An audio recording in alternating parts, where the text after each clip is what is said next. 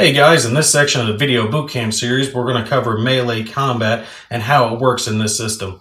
Now, there are a lot of conditions that can apply when it comes to melee combat. I'm not going to cover all of them because they are quite many, but make sure you take and look them over in section 8.0 of the rulebook. Now, to be eligible for melee combat, a unit has to be in good order, i.e. they can't be shaken. Now, there are a bunch of non-melee eligible units. These are units who cannot participate in melee combat, period. I've got them listed on the screen for you now. So if these units were engaged in melee combat by an enemy unit, those units would automatically be eliminated at that point. They have to have a friendly melee eligible unit with them, or in a case of like a leader, a support weapon that makes them melee eligible to take and actually be engaged in melee combat without being automatically eliminated. Now, we're going to go over a quick example of melee combat, how it works. I've got the melee table thrown across the screen for you now, and I'm going to show you how to figure out your odds, okay?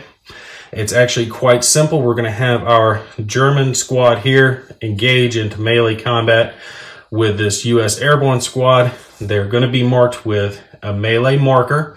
And what you're going to do is you're going to figure out the odds difference between the attacker and the defender in their inherent firepowers, okay?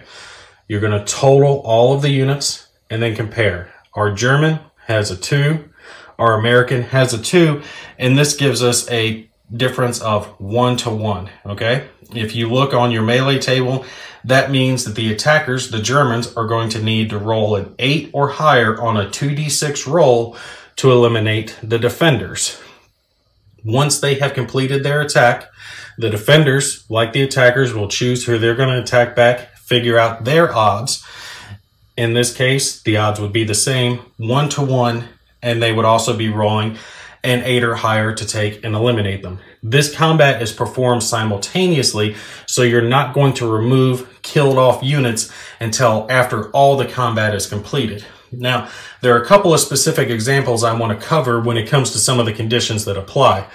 For example, let's take and add a German hero to this melee combat. In this situation, the firepower is a 3 compared to the American 2. This would not be a 3 to 2 odds. This would actually be a 2 to 1 because remember, hero units provide a column shift, 1 in their favor in melee combat. Also, leaders, like we know, are non-melee eligible units on their own, but they can provide their leadership bonus to friendly units in their hex in melee combat, or if they have a support weapon that is melee eligible, they can use that support weapon at half its value, inherent firepower value, in melee combat, but not add their leadership value on top of it. In this case, if he used the support weapon, this leader would be adding a 1 to the combat, giving them a 3 to 2 odd, okay? Now, the combat is going to continue until all of one side is killed or one side withdraws from the combat. Now, when it comes to withdrawing from the combat, you actually have to perform a morale check to successfully leave melee combat. You can leave melee combat by any type of movement with the exception of assault fire or stealth assault fire, because you're not going to be able to fire from a hex you're already in melee combat in and then move. So you can do an assault move or a normal move out of here, but not an assault fire move, okay?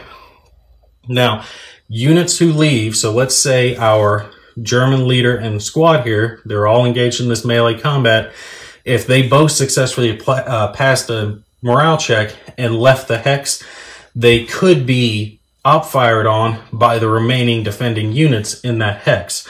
So sometimes you do want to leave behind a single unit to tie up all the units in melee combat so they do not have the ability to op-fire on you. Now, something else that can be done for melee combat is to reinforce it.